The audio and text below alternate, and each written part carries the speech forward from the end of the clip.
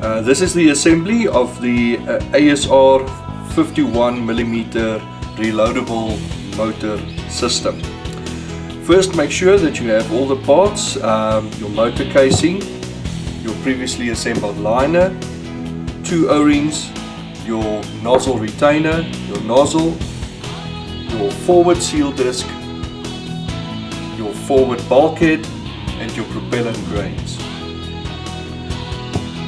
Also make sure that you have grease available for greasing the threads and the O-rings. Use grease sparingly, as too much grease can cause interference with the working of the motor. First, let's grease the O-rings. Take the O-rings,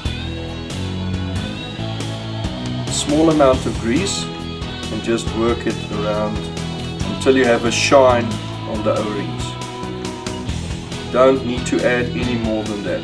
It's just to help with the assembly of the rocket motor. Put those aside. Take a little bit more grease and grease the threads. So let me edit. And grease the threads.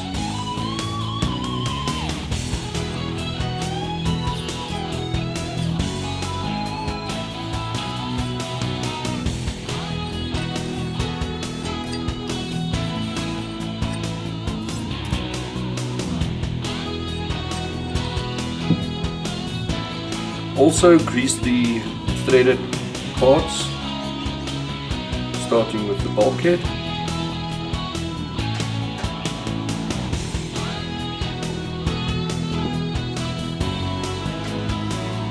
and the nozzle retainer.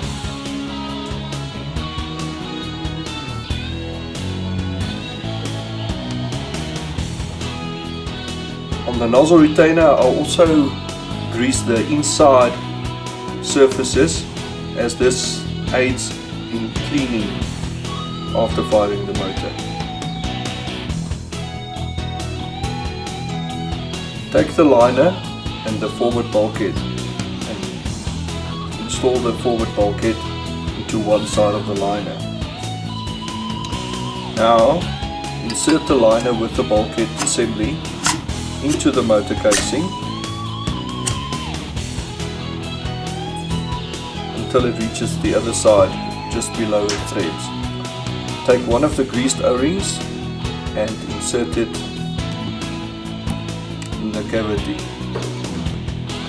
Take your forward bulkhead and carefully thread it into the motor casing.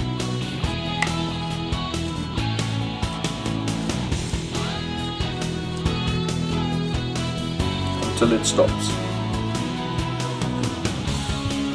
Take your propellant grain that has the quick start painted on the inside and install that first.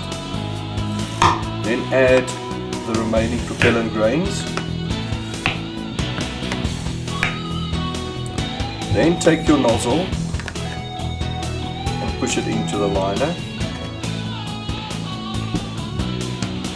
Take the remaining O-ring, put it into the cavity.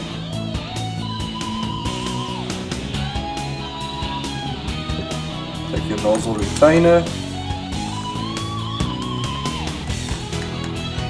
and carefully thread that into the motor casing and tighten.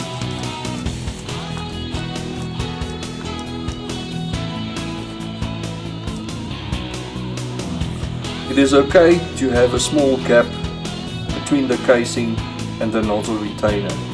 That is of no consequence. And that completes the installation or assembly of the ASR 51mm reloadable rocket motor system. Right.